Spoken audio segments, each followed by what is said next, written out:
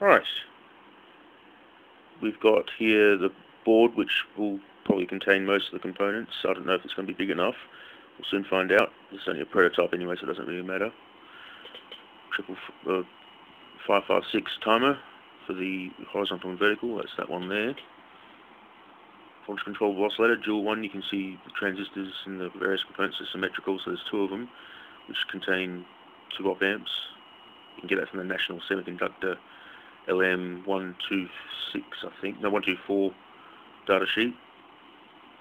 That one there's a comparator, which compares the horizontal and vertical against the horizontal and vertical of the VCO. If they're both the same, then it activates the output, which lights up the dot on the screen, and that's an amplifier with all the VCO to buffer it.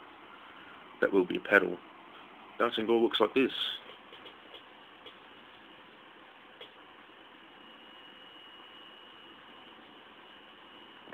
I can adjust the speed of it. If I can, there we are.